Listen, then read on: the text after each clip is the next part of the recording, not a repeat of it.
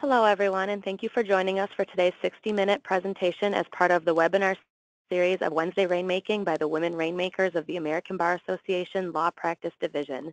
This webinar is being recorded. My name is Lauren Kraus, and I am the Senior Meeting Planner with the Law Practice Division of the ABA. Questions will be addressed at the end of the presentation, and the PowerPoint slides will be emailed to you after the presentation. Please enter your questions into the question box in the webinar panel on the right side of your screen as you think of them, so we may prioritize the group questions as we anticipate over 100 callers. Please assist our Women Rainmakers Committee by taking the time to complete the evaluation, which is at the end of the program. This assists us in developing future programs. We really welcome your input. Our moderator today is Carol M. Bass, who is a committee member of the Women Rainmakers Committee. Carol joins us today from New York City, where she is a partner in the Trust and Estates and Family and Matrimonial Law Practice Groups at Moses and Singer, LLP. Carol's practice focuses on estate planning, estate administration, estate and trust-related litigation, and pre- and post-nuptial agreements. In addition to her involvement with the Women Rainmakers Committee, Carol is an active member of the ABA Real Property Trust and Estates Law Section and serves on its CLE Standing Committee as a co-chair of its Non-Tax Issues Committee. Thank you, Lauren, and we thank all the rainmakers around the country who have chosen to learn more about building their practices through blogging and podcasting. The mission of the ABA Women Rainmakers is to educate professional women about marketing and business development, to provide mentoring opportunities for members, and to provide networking opportunities to build personal and professional relationships.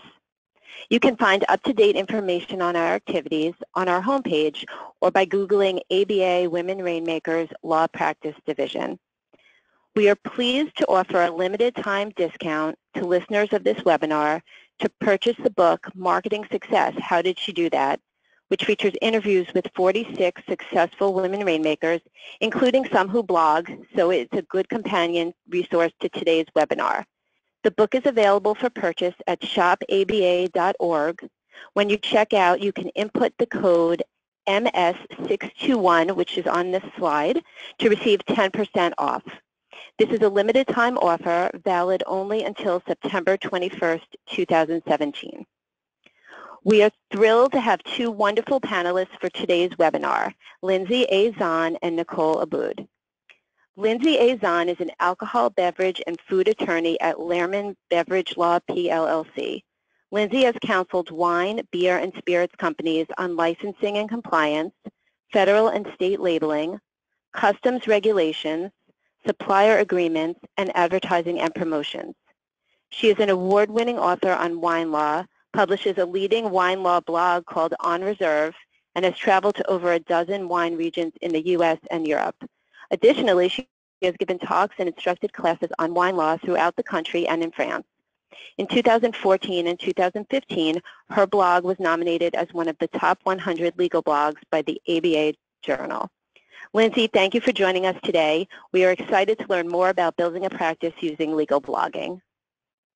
Thank you so much, Carol, and thank you all for joining us. I'm really excited to be here today and to tell you a bit more about my practice, my blog, and some of the tips and tricks that I've learned in the last several years as a blogger, as a lawyer, and as a practitioner in a very small niche practice. I'd like to start my presentation out today with an introduction and a story about my experiences, who I am, and what exactly it is that I do. And then I'm going to get more into why lawyers should blog, why you should consider starting a blog if you haven't already. And then I'm going to talk about tips on starting a legal blog, since we all, I'm sure, know there are some very specific things we should consider, especially when publishing a legal blog, as well as some tips on maintaining the legal blog and some resources that I find very helpful to me when I work on my blog.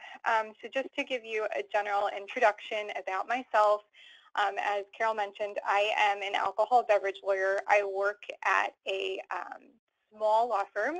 There are about 7 lawyers or so. We focus exclusively on alcohol, beverage law, and food law.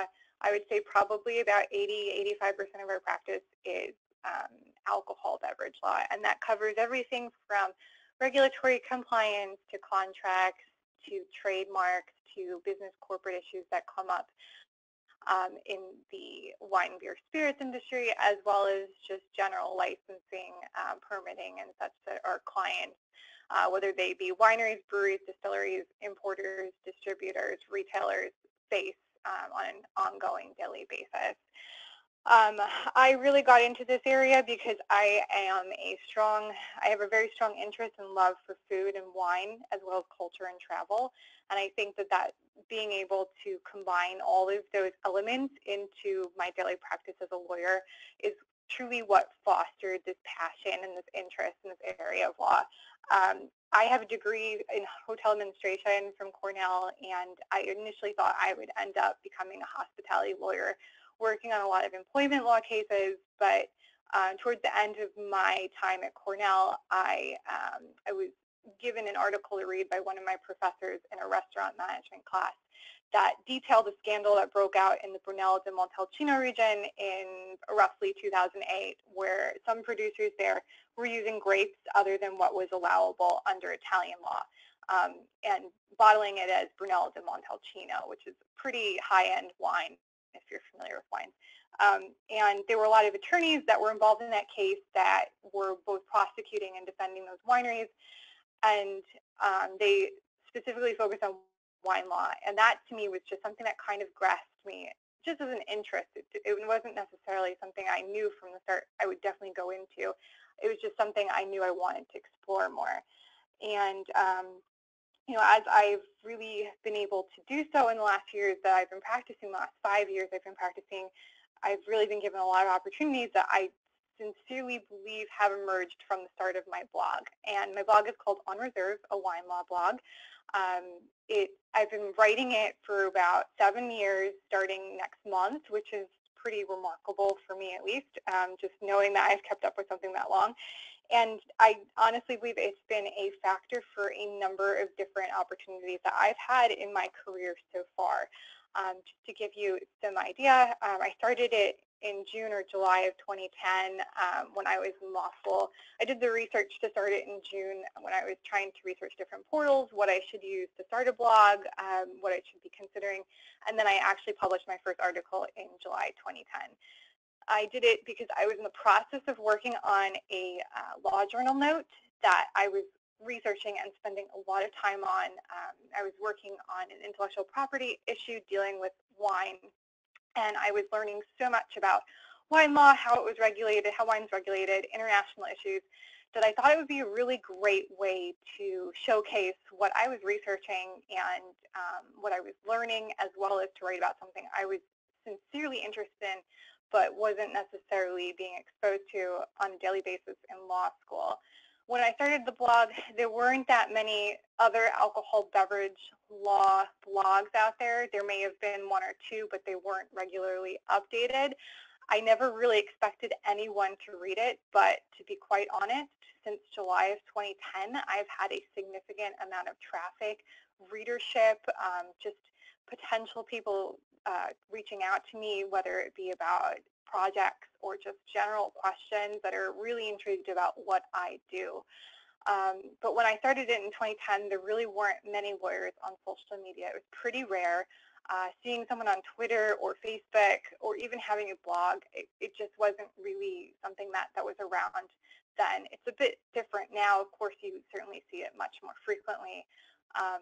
But there were, of course, even fewer people out there talking about alcohol beverage law specifically. And again, I really saw it as a means to develop a network when I was in law school to learn more about an area that I was interested in. And all this being said, I never really anticipated it would be something I would definitely end up practicing. It was just really by virtue, I think, of a lot of fate that this really kind of worked out for me. So as I blogged and wrote and networked, my blog became a leading industry resource. It was picked up and republished by a lot of wine industry publications that send around feeds that have their own readership. And a lot of my traffic was generated, a lot of my readership was generated from that. So I really got a lot of people interested just by way of being considered a good resource, someone that had some things to say about issues that were really pertinent to the industry at the time. And sincerely, as I mentioned previously, the response really exceeded my expectations. I wouldn't be here 7 years later still talking about this if I didn't think it was worth my time and my efforts, particularly as someone that has been working and is 5 years into her career and has a lot of things to deal with on a daily basis. I wouldn't take the time, non-billable time, where I spend and update my blog and make sure things look professional. But it really has sincerely been worth my time and my energies. I've been able to meet a lot of professionals in the industry, as well as law students who are interested in the field, other lawyers. It's been a really good resource for potential referrals to my firm, to my practice, and as well as other opportunities, speaking and writing and publishing and what have you. So today, as I mentioned, it's a really good resource for potential clients. I've gotten several clients, whether it be locally or internationally, from my blog, or even just people who are generally interested in working with me, whether or not it may go through is a different story. I've been granted a lot of opportunities to write and to speak. I'll get into that a little bit more later. And it's also just served as a means to validate my interest and experience in the industry. I think one of the first things that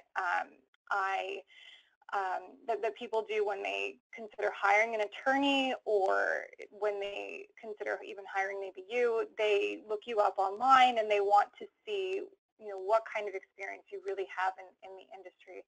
And having something like a blog or really good following serves as an excellent means to show that you're serious. It shows that you know what you're talking about, you're knowledgeable, and it's also just extremely helpful for people in the industry. So because I was blogging so often several years ago, I was actually offered both an internship and a job with my current firm by people who read my blog that just happened to stumble upon my blog. I think that that's, again, I never anticipated going into such a niche area, but it really was just, very welcoming at the time, and it was a really great opportunity. On top of that, I've been invited to speak at various CLEs. I've written lots of articles, participate in webinars, and I very recently contributed a book chapter on wine and beer law, which was really exciting and a really unique opportunity for me. It's also a really great opportunity for writers who are working with publications like the New York Times, the Wall Street Journal, et cetera, to come and to look for someone who can comment on a really hot topic that can provide legal insight or just expertise and be able to talk more about something that they might be working on. I've also been asked to teach a course in Champaign, France. I'll be heading in the fall to Champaign to teach a little bit more on wine trademark laws in the United States. So that's also been a really incredible opportunity. And on top of that, as I mentioned, lots of inquiries from potential clients, and also the opportunity to appear on American Bar Association journals, top 100 legal blogs, which is a really great resource for anyone that may be looking for potential blogs to read in the legal industry. So one of the questions that you may be asking right now as you're sitting through this podcast is, why should you start a blog? Well, certainly increased exposure, as we've talked about already, but one thing to really think about is, before you hire someone, whether it be a lawyer or maybe someone to come work on your house, a plumber, etc., don't you look them up online? Don't you look their company up online? Don't you read reviews? Maybe it's not truly the same thing for lawyers, because the review portion hasn't caught on so much, but if you see someone who contributes a lot online and has a significant amount of exposure, I think it tends to create a certain type of impression to a potential client that you're pretty serious and dedicated to what you do, and that you certainly are knowledgeable. It's also a really good opportunity to tap into new markets. Maybe you're sitting here thinking about blogging on a new area of law or something you're not very familiar with, or you want to use it as a learning opportunity or a way to maybe even expand your firm's practice. I think it's a really great resource there to be able to write on it and write about a topic and drive traffic to your firm's website or to the blog, and get some potential clients there as well. And the other thing to consider is there may be competitive firms that already have blogs. You might see that your firms within your practice group that are blogging, and it's quite possible that because of how Google and other search engines rank, if a potential client might be looking up a specific legal question or a legal topic, their website might come up before your firm's website because they have a blog or they have something that's on point. So I think that that's another reason to really consider starting a blog and talking more about your practice. On top of that, we're really getting into an age where consumers want to feel connected to a product or to a company that they're associated with. It's a lot about sharing. It's a lot about knowing more about the product or the company and really understanding their values. I think that a blog is a really good way to voice your opinions and to be vocal about industry concerns. Another thing to consider is that in 2017, many lawyers can be found on social media or they have a blog. I think it's very rare that you look someone up on Google or online and you see that they don't have some sort of internet footprint. And I think that this is even more true in 2017 than it was in 2010, and it certainly will be even more true going forward as the law practice changes more and more and becomes a bit more virtual.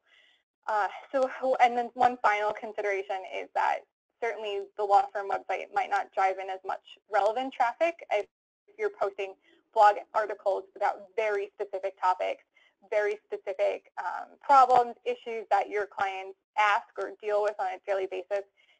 It's going to drive in a lot more relevant traffic. I would use it as an opportunity.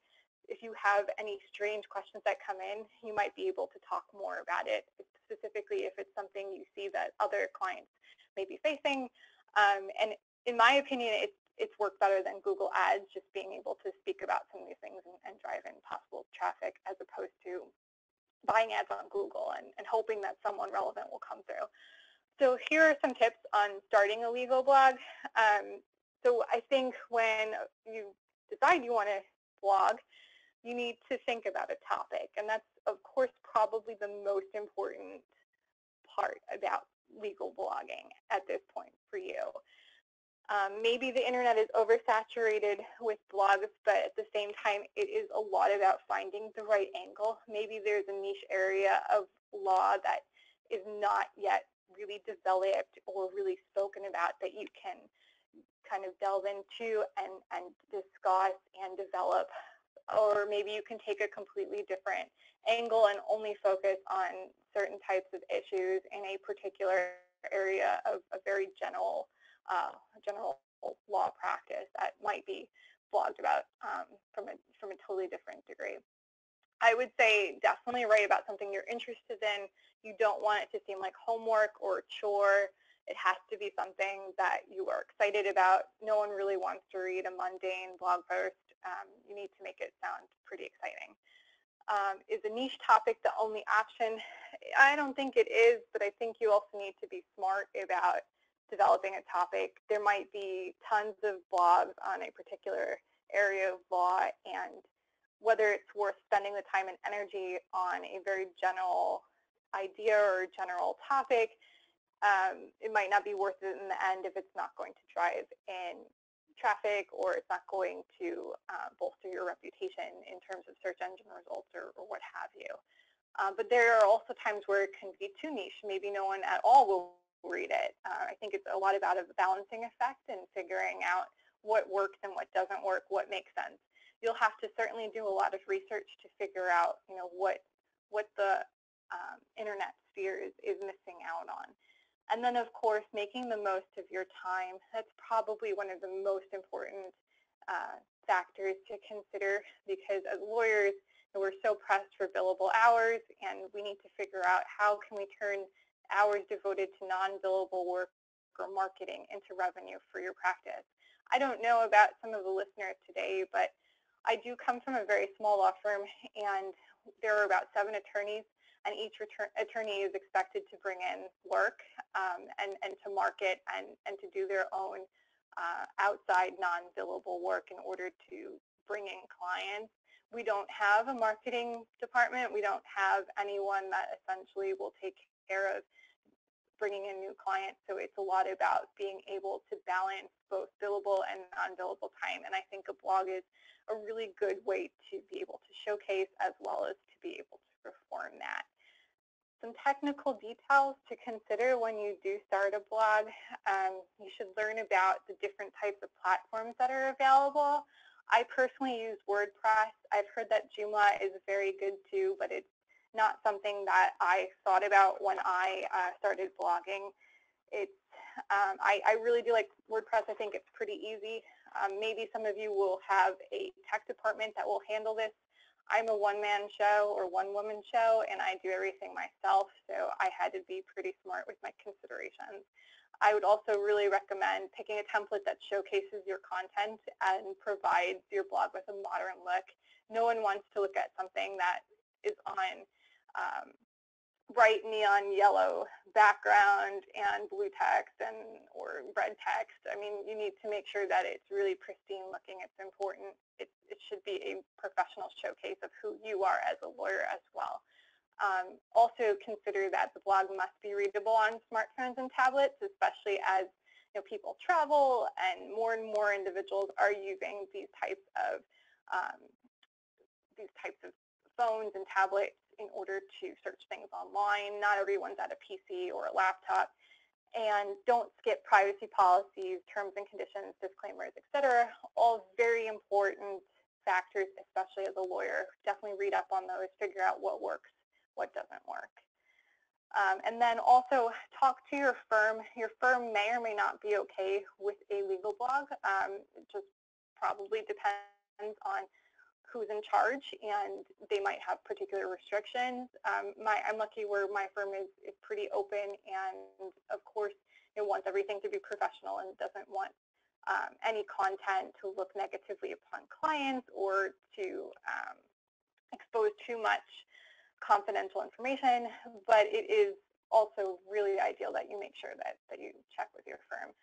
On top of that, also check relevant ethics rules and regulations. It will, of course, depend on where you are admitted and practicing. Some jurisdictions might require that you put an address, that you put attorney advertising. It kind of depends. Definitely check up on that. Some jurisdictions might not yet be developed enough, but I think at this point in time, almost probably every state has something to say about lawyer social media use or blog use. Really important consideration. And then, of course, consider future employment scenarios. How will this impact your blog? Will it impact your blog? If you're considering working in-house at any point in time, that might be especially relevant. Some in-house companies might not want you publishing anything that speaks to the company's position, or they might not want anyone to think that the company agrees or disagrees with what you're publishing. So this is something to certainly consider as well. But on the positive side, it actually may be relevant, may be helpful if you're looking to switch to another firm. Again, just all these factors to really consider. Now, some tips on maintaining a legal blog.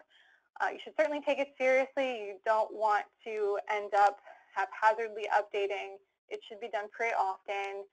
Once a week is certainly ideal. Not always easy.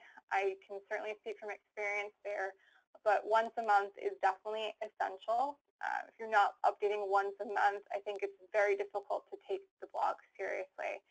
Of course, you should test feedback on different types of posts. What works best for one blog might not work best for you, especially if you're working in a niche area. You might really need to tailor it to less legal and a bit more general. Some people don't want to read about statutes and relevant regulations and just talk from more of your perspective.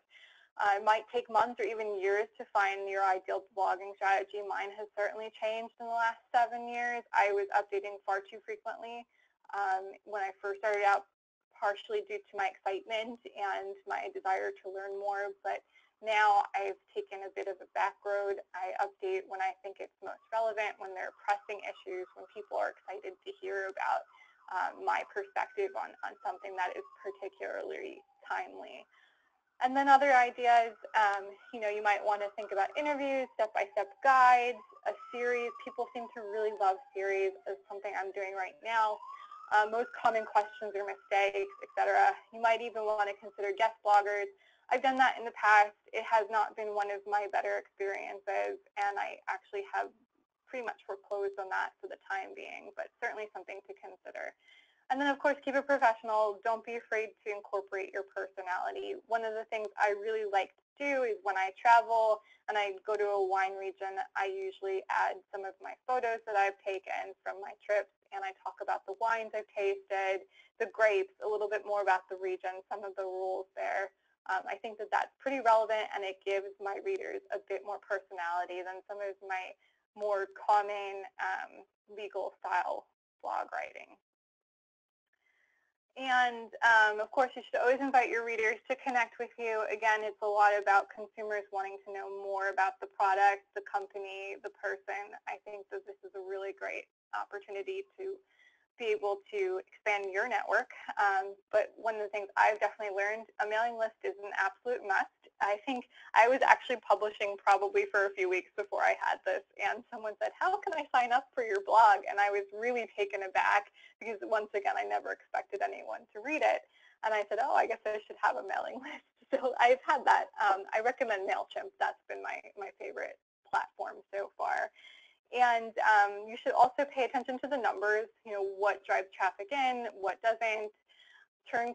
Don't turn comments off. I think it's really important, especially if you're writing about something that's timely, that's pertinent to an industry or to a certain type of consumer.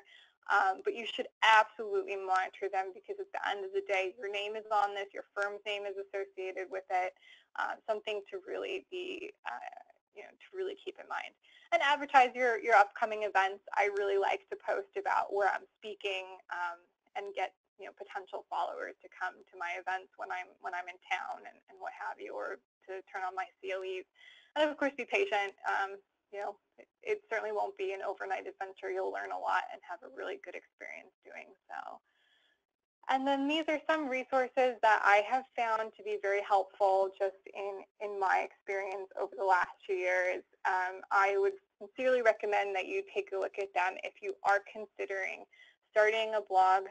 They're all very helpful. ABA Journal blogs especially has some of the top blogs, legal blogs out there, so you'll get a feel for what has done well, what has worked, and also keeping in mind the formatting as well will be helpful to you. And just a short disclaimer, everything is provided for educational and informational purposes only. And of course, as I mentioned before, you should always check all relevant ethical rules and regulations before starting a blog. Okay, thank you, Lindsay, for that great information on blogging. That's wonderful. We will now turn to our next panelist, Nicole Aboud, to talk to us about podcasting. Nicole Aboud is a millennial speaker, owner of Aboud Media, podcaster, attorney, and college professor. Through her podcast, The Gen Y Lawyer, Nicole chats with inspiring Gen Y attorneys who are finding great success in their legal careers, and with former attorneys who have decided to pursue alternative non-legal careers to find happiness. Nicole hopes to inspire lawyers to shake off their fears of being unconventional and embrace their unique talents. Thank you for joining us today, Nicole. I am so happy to be here. Hopefully my screen is working. It's showing everything going well on this end. But let's jump into this. We've got some time. And let me just say hello to all the Rainmakers who are here. Please throw your questions in the chat room. Let's make this conversational. But we are talking about podcasting and how you can use podcasting to build your brand and grow your law practice. And this is just a quick overview, but I want to leave time for Q&A. So let's move it along. What is a podcast? What the heck is a podcast? Not a lot of people know what it is, but it is actually growing in popularity. So a podcast is actually a digital audio file made available on the internet for downloading. That is probably the most basic, simplest explanation of what a podcast is. The word comes from, it's a combination of the word pod from iPod and cast from broadcast. So put together. It's just a recorded audio file that you can make available. And it's not just on a website, for example. You can actually find podcasts on anywhere podcasts can play, like iTunes, Stitcher Radio, SoundCloud, Google Play, right? So there are a lot of podcast players that are emerging that will play this audio file that you're recording, okay? So we have some idea of what a podcast is. Let me actually tell you a little bit more about me and my experience with my podcast. So similar to Lindsay, I actually started blogging about 3-4 years ago. I was running my own law practice, and I thought, you know what, blogging would be a great way to market myself, to basically do everything that Lindsay just said a blog will do for you. So I started a blog, and about a year into it, I started to get tired of writing. I was writing motions at work all day. I would get home. The last thing I wanted to do was write some more. And this is not to say that blogging isn't great. It definitely is. But I just didn't want to do it anymore.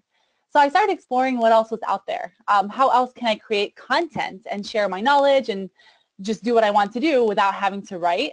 And I stumbled upon podcasting. This was back in around 2015. And so when I discovered podcasting, I thought, oh, this is amazing. I can just talk and record myself and do the same thing that a blog would do for me. This is great. So I started exploring podcasting, and I decided to launch my podcast called the Gen Y Lawyer Podcast.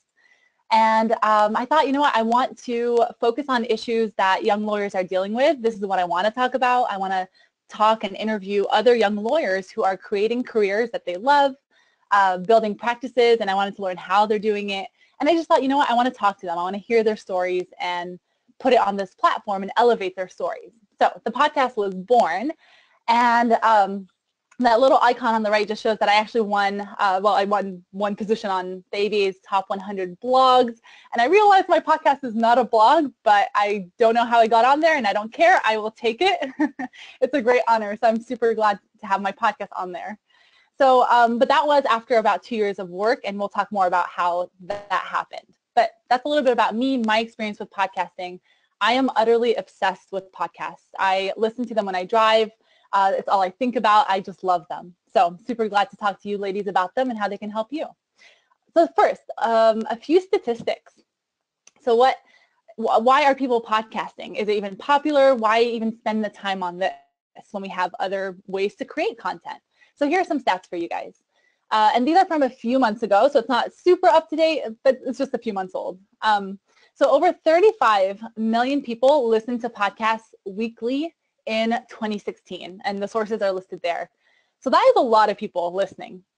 Podcast listening grew 23% between 2015 and 2016. It is projected to grow another 20 or so % in the next year, in the upcoming years, because it's just gaining in so much popularity. 4 hours and 10 minutes is the average time spent listening to podcasts each week by a person. So podcast listeners will spend an average of 4 hours and 10 minutes weekly, and that's on an average of 5 different podcasts. So people are spending a lot of time listening to these things. And it'll become clear why once we talk about the reasons why you should start one. But just a little hint, people spend a lot of time in their cars or commuting. So guess what they're doing? They're listening to podcasts. All right, so podcasts are very important, and they're only going to become even more important and more popular going forward. So why should you start one, right? There are a lot of different reasons aside from just the stats that I just listed. Maybe you're interested in this platform. So this actually can apply both. Maybe you are interested in having your own or speaking up, and maybe you don't want to write anymore. You want to explore this new platform. But also think maybe the person you're trying to reach with your information, your ideal client, maybe they're interested in this platform. Perhaps they're listening to podcasts, right? Chances are they are. Another reason, convenience of consumption. So like I said, people are driving. They are riding the bus. They are walking. They're hiking. They're doing the dishes. Can they read while they're doing all that stuff? Probably not. I mean, maybe if you're on a bus. But guess what they can do? They can listen. And that's what they're doing, right? So having a podcast or listening to a podcast, you can do that while you're doing anything else for the most part. So it's convenient to consume the information that lawyers are creating on podcasts. Third reason, this is the one I talked about, avoid writing. I mean, there's no shame in this. It's okay. We write all day. I totally understand if we're tired and don't want to write some more. And you know what? Sometimes you can express yourself better through audio. Even though I thought I was a fairly decent writer, I'm a much better speaker. So I prefer to record my voice like we're doing right now. I just come alive when I'm talking. So if you're that type of person and you think you're more effective speaking, then a podcast is for you. And last but not least, it is fun. Ladies, it is so fun to record a podcast and just to have a podcast and to share your message with the world, right? It's really fun. Like Lindsay said, it shouldn't be a chore, and hopefully podcasting isn't either for you. So it's definitely a fun time. All right, so aside from why you should start one, let's talk about how it can actually help you build your practice. And I'm going to alternate. Let me check the chat room real quick, make sure everything is still good. Okay, hopefully everything's still good. I'm sure someone will let me know if it's not. But podcasting and building your practice, how can podcasting do this for you? So first one, podcasting is actually very personal and very intimate. So when your listeners, your ideal client is listening to your podcast, you're essentially whispering in their ear, right? You are talking right into their ear. It's just you and them. It's just your voice that they're listening to. So it's very intimate, right? It's an intimate relationship that you start building with the people who are listening to your podcast. Along the same lines, you get to build a relationship with your audience. So right now, you guys don't see me, but you hear my voice. And you can kind of get a sense of my personality. You can maybe get a sense of my enthusiasm and my energy. And that's exactly what happens. And podcasting will allow you to bring your words to life because you're speaking them. And when people can hear you, they can hear your personality. They can start building that trust that needs to be there before someone can hire an attorney. And it's very difficult to fake your personality on a podcast because it just comes through all the time and it's in your voice. It's very difficult to fake that. So people will start building a relationship with the podcasters that they listen to. So you can see how powerful that is when a potential client starts listening to your podcast and hearing you talk about the law or whatever it is that you decide to start your podcast about. They will start to trust you before they even meet you. And you can see how far that goes in helping you bring in clients and bring in business, right? Because you don't have to build that relationship or you don't have to work as hard to build a relationship in person when people already come to you feeling like they know you already from listening to your voice. Third way it's going to help you build your practice. It's actually going to help you practice your public speaking skills, your deposition taking skills. It's going to help you with your oral skills. It can't not, right? Because you're speaking all the time. So you become a very good speaker, but also your listening skills enhance. And that goes a long way in becoming a better lawyer, right? Because sure, we can talk, but can we listen? And that's the good sign of a good lawyer. And this will help you do that. It's going to expand your network of influence and influencers. So through my podcast, I am very lucky and very blessed to have been able to meet some amazing lawyers. Because I feature lawyers on my podcast, I reach out to them asking them to be my guests, right? And up until this day, I have maybe out of hundreds of people I've reached out to, I've had maybe 2 say they couldn't make it because they were busy. But all the others who were able to come onto my podcast, I've been able to spend time with them and get to know them for an hour. I mean, can you imagine being able to network and get to know someone on such a deep level and do that with multiple people, right? And this is assuming you have guests on your show. But regardless, if you have a podcast, you automatically become the go-to person in that space that you're talking about. So if you're talking about family law, you will become the go-to person. And you will get to know other family law attorneys and other people who are in positions of influence as well. And the fact that you have a podcast, it makes it a little bit easier to reach out to people just saying, hey, you want to be on my podcast? And it kind of breaks that ice. It makes it easier to reach people that you never thought you'd be able to reach. And like going back to what I was saying, when I started my podcast, I was terrified of reaching out to lawyers who I thought were big time lawyers and I didn't know what to say. But I used my podcast. I said, you know what, I have this new podcast. It's essentially speaking to young lawyers. That's who my audience members are. So I'd love to have you on to share your career story, your journey. And they were more than happy to do it because as we all know, the running joke goes, lawyers love to talk. So trust me when I say they will want to be on your podcast. And that goes for guests in general, right? So you can expand your network. Another reason or another way a podcast can actually help you, let me just check. Hopefully you guys can still hear me. I'm just checking up on the chat room. Okay, I'll just keep checking. Let me know if something's wrong. So another way having a podcast can help build your brand and build your practice is actually, it's going to help you establish your thought leadership. So similar to a blog, if you are constantly writing about or speaking about a certain subject, you are inevitably going to become known as that go-to person, as that expert, as that thought leader in that space. So similar to how Lindsay is now, she's known for her wine blog, and I'm sure when other lawyers think of, when they need a wine lawyer, they're going to think of her, or when clients think they need help with anything, they're going to think of her. So same thing with a podcast. If you are always talking about something, that's what you will become known for. So there are many lawyers, and I'll give you guys some examples at the end, but there are many lawyers who have started podcasts that relate to their practice area. So a friend of mine, he actually has a franchise podcast where he talks about franchising, both from the franchisor, franchisee end of things, and he actually brings in a lot of business through his podcast because now his name has become so associated with franchising and franchise law that people automatically think of him when they think that they need some help in that area. Another reason or another way a podcast can actually help you build your practice is that it helps you help others. So here's what I mean by that. There's this really famous Zig Ziglar quote that says, you can have everything you want in life if you just help enough other people get what they want. And I wholeheartedly believe in it. So what that means is if you are able through your podcast to give other people a platform to share their message, to share their story, to educate your listeners, then by helping them, you are helping yourself because you will be known as that helpful person. And I think back to any time you've ever needed help from anyone. If you think about it, the only time people will help you is if you've helped them first. I don't know, it shouldn't be like that, but it is. That's just human nature. So if you're able to help others and give them a platform, they will help you back in return, right? So keep that in mind as well. Another way, one of the final ways that having a podcast can actually help you build your practice is well, actually, this is if you don't want to necessarily start a podcast of your own, is if you want to be a guest on a podcast, right? So maybe you're not fully ready to jump into starting your own podcast.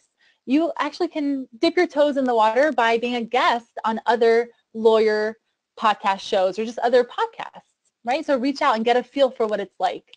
And you'll see that by being a guest on a podcast, not necessarily just the host, you also will bring attention to yourself and your practice. You will start building your brand. You will gain attention, especially if you're helpful, right? If you're bringing value, if you're sharing valuable information while you're a guest on someone else's show. Okay, so those are some of the reasons that having a podcast will help you build your practice. Just quickly to share a quick personal note, and let me make sure I have some time. I do. Through my podcast, it has actually brought me many, many opportunities. My podcast, as you've noticed, doesn't focus on a practice area, right? Because that's not what I wanted it to focus on. But through my podcast, I have actually been able to secure a lot of speaking opportunities, which is what I wanted. I've been able to meet some amazing people who have referred me to other opportunities, who have connected me with people I wanted to connect with.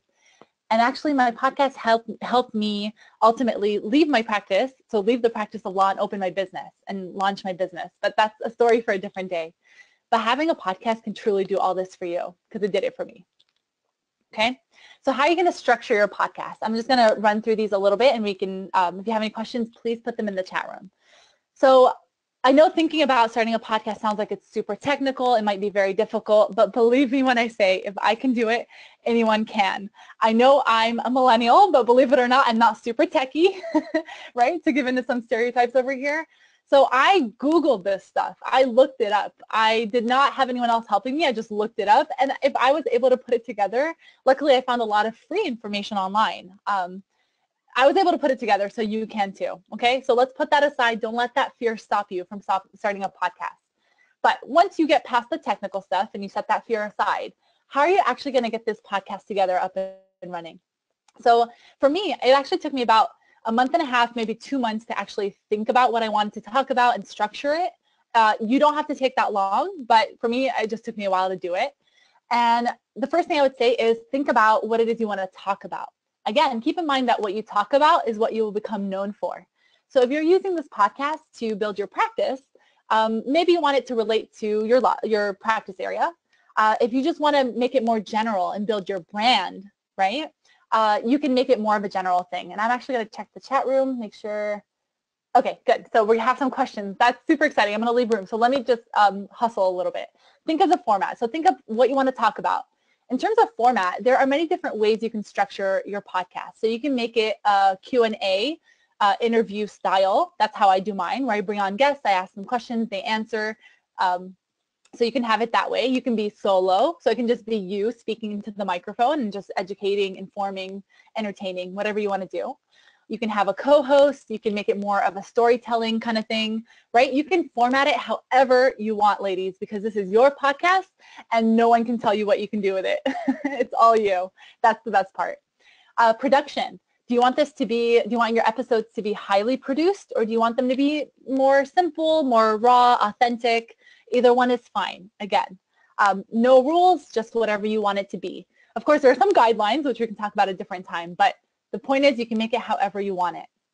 Frequency. So Lindsay touched upon when she started blogging, she was doing it pretty often, and then she realized that maybe once a week was better. Same thing with podcasting. You need to do it pretty frequently, right? But no matter what you choose, if you decide to go weekly, bi-weekly, monthly, you just need to be consistent. That is the most important thing that applies for any kind of content creation you're going to do, anything you do in life, actually. This is a little nugget of wisdom. Be consistent. Because if you publish one and then disappear and then come back 3 months later, that's not going to work. It's not going to be effective. You're going to get upset and you're going to think it's not working. Consistency is the key. Because let me tell you, for mine, I publish an episode every single Monday. I've done it for the past 2 years, and it took about 9 months before anyone even started really recognizing the podcast. So sure, there were listeners in the beginning. Luckily, I have a big family. My family was listening. It made me feel good, made me feel like people were listening. But it took a long time before it really started catching on. And you need to go into this with that mindset.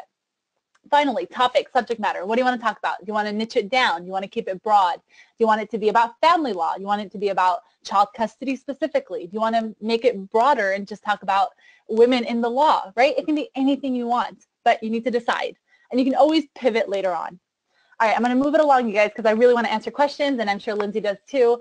What do you really need to get started, aside from all the technical, like a microphone and stuff like that? We'll get to that. Very first thing you need is guts. Ladies, you need some guts to start this podcast, or really anything in life, and I know you've got it. So you need the guts. You have the courage to put your voice, to record your voice and share your message, right? You have the courage to change people's lives, because that's exactly what you'll do with your podcast. Dedication, same, like I was saying, consistency is key. So can you dedicate the time needed every week, every month, whenever it is you want to do it? Can you dedicate time, right? Because it's going to take it. It's going to need it. Do you have, or what else you'll need is a message, right? So what's your angle? What's your unique selling proposition? What is going to make you, assuming there are 2 different family law podcasts that exist out there, what's going to make yours different, right? What's your message? Aside from what's going to make you different, what's going to help people connect with you? Because you're a real person at the end of the day. So share your message and you will attract the right type of clients and the right type of listener. Finally, equipment, very, very last one. It doesn't have to be super complicated. The most important thing you need is a microphone. And of course, we can reach out to me and I'll give you guys a list of what exactly you need. You need a microphone, you need some recording software, and there are free ones out there if you're going to record on your computer, if you're going to record through the internet. And then you need a media host, which means that's where you're actually going to upload your file. That's where you're going to store your file. And then you need some editing software as well. Again, we can talk about this. If you can't do it yourself, don't worry. There are people out there who can help you. Don't let it stop you. Okay, let me just move on. Helpful resources. I actually have a Facebook group for lady lawyers who podcast, and we want you in there. If you are thinking about starting a podcast, please join us in that group. We have a good group of women who are either thinking about starting a podcast or already have a podcast. They're all female lawyers as well, so you'll be in good company. Please search that and join it. And then I listed a few other resources for you ladies if you're interested in actually doing this. So these are some podcasts that I listen to. So podcasts that are about podcasting, if you actually want to learn about it. She Podcast is hosted by women. It's for women podcasters. The School of Podcasting and the Audacity to Podcast are all really good resources to start learning more about podcasting. Other podcasts, if you want to look at some examples of how other lawyers are using podcasts to build their practices, recommend Franchise Euphoria. That's the one I mentioned earlier. Student Loan Show. So this guy talks about student loan law. JD Blogger. It's hosted by John Skiba, and he does such a good job, and he brings in clients through his podcast as well. So he's a good resource to look at. All right, I want to leave time for questions, and let me see if I can change presenters, or Carol, if you want to jump in here, but maybe we can look at some questions. Yeah, Nicole, if you can keep flipping the slides, I'll Sure. talk. And thank you, Nicole, so much for giving us such great ideas about podcasting and all that wonderful information. We now have a few minutes to take questions from both of our panelists, and we have a bunch. So I'm going to read them off. If I don't get to yours, you can contact Lindsay or Nicole with the contact information we provided. And as a reminder, the slides will be emailed to all of you, and it has their information, which is also on the screen. Nicole, I think this one is for you. Okay. When you started out, how did you drive traffic to your podcast in a sea of podcasts? Did you repost on social media or ask friends? What did you do? Oh yeah, I did it all. I posted all over my social media. I personally reached out to friends who I thought would be interested. Though I didn't spend money. I really haven't spent much money on marketing, so it was really just word of mouth. Told my friends, got the word out, and social media played a big role. Great. And Lindsay has a question going back to you. Someone said they had started a blog and they had a few stops and starts, and they're not certain about how to separate personal and professional and find a good topic. So what are your suggestions there? So from my experience, I tend not to write too much personal information on my blog because I really am using it for professional reasons. I think I've found a good balance where when I do talk about anything personal, it's either presentations I'm giving, talks, seminars, books, or what have you, or it's a trip I made to a wine region. I mean, that I think kind of personalizes it a bit more. I think another way to kind of make it a bit more personal is to bring in your personality as much as you can to some of these topics. Maybe you're completely against something that an agency is doing, completely against a proposed rule or a proposed bill. I think that that's a really great way to not only showcase your smarts, but also your personality. I would be really careful with posting too much personal information, but I think maybe that's also just my preferences. And in terms of finding good measured topics, I would start with finding things that are current. I think maybe one idea would be to look at Google News. If you search, or Google Alerts, you can search for particular topics. So for example, I get, every day I get TalkWalker and Google Alerts for various keywords relating to wine law, and I look through them, I see what links are relevant, I look at some of them, and I decide, does this make sense for me to blog about? Is it worth my time? Will it drive in traffic? Is it worth it for my readers to learn about something new? And that's actually something I just did the other day. I was looking at an article that came up on one of my Google Alerts, and it related to Texas and how Texas is actually, there's a proposed bill in their House relating to wine and appellations of origin. And I was like, okay, this is really interesting, it's relevant, and I decided to write a blog entry on it. And the other thing that you might want to consider, especially when you're just starting out, at this point you've been working as a lawyer for a few years or maybe even longer than that, and you know what type of questions potential clients ask or that come up in your field, and you might want to consider just doing a Q&A there. That might be something to think about as well. Great. We have another question for Nicole. Someone's asking, what's the difference between a podcast and videos that you might post on YouTube? Oh yeah, good question. So, and you can have video podcasts, by the way. So it is just a different platform. Video, you're seeing some visual. I'm assuming you mean an actual video. It's not just the podcast being placed on YouTube. On YouTube, you're going to have videos, so it's audio. You're going to actually see something. With podcasting, it's mostly just listening. So you can do it, like I said, on the go. So one is just audio, and the other one is audio and visual. Great. And very simple answer. No, it's a great answer. And someone else asked, how long are they generally? Ooh, how so long are the podcasts? That is going to vary. That is up to you and how long your listeners are willing to listen. But they can vary. Some are 10 minutes, some are 20. Mine are usually 30. They can go up to an hour. I've heard of podcasts lasting 3 hours. I've heard there's no such thing as too long, just too boring. So I wouldn't worry about how long. Don't worry about how long it is, but test it out. Start off with 20 and test it out. Great. I think we have time for one more question. I'm going to go back to Nicole. And I'm getting a couple of questions about what points to focus on the blogs. Do you target to clients? Do you write in legal terms? How do you find, how do you identify your audience and how specific? Was this for me or was this for Lindsay? No, that's for you. For the podcast, okay. So along with I'm sorry. Yes, sorry, Nicole. For Lindsay, but I guess you can both address it. It applies to both. So take it, Lindsay. Okay. I'm sorry. I thought it was for Nicole. Do you mind repeating it? Sure. I'm getting a bunch of questions about how to specify, how to find a topic, how to identify your target audience, whether to talk in legal or more general terms. Yeah, so for me, I think it's been trial and error because a lot of that has changed for me. I was certainly, I think, a lot more strict with my writing in the beginning, a lot more legal, and I've learned that people were not always interested in that. It depends, I think, again, on your audience. My audience, I think, tends to be mostly industry professionals or industry members that somehow get onto the blog. I mean, of course, I do have lawyers that are just naturally curious about the topic or interested in getting into this area of practice. But for me personally, I mean, I use it as a marketing generation tool, so I try to keep it a little bit more general.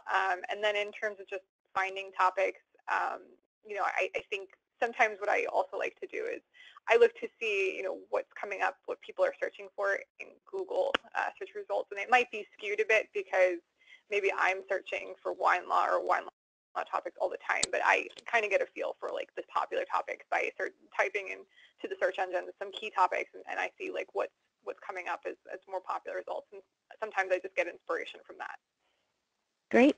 Well, thank you both, Lindsay and Nicole, for a wonderful presentation. Again, if we didn't have time to answer questions, you can reach out to either of the panelists with the contact information that was provided. And we at Women Rainmakers have many exciting events that are just around the corner.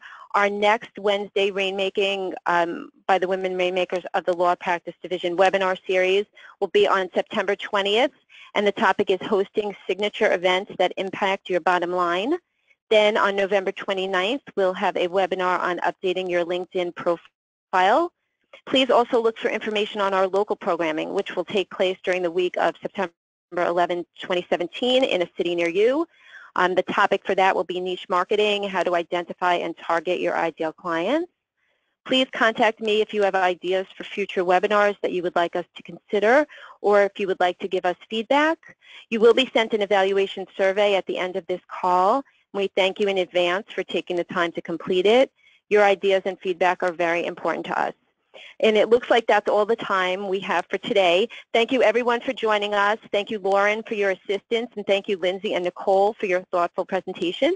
Until we meet you again on our next Wednesday Rainmaking webinar by the Women Rainmakers on September 20th on hosting signature events, we wish you well on your successful rainmaking. Thank you.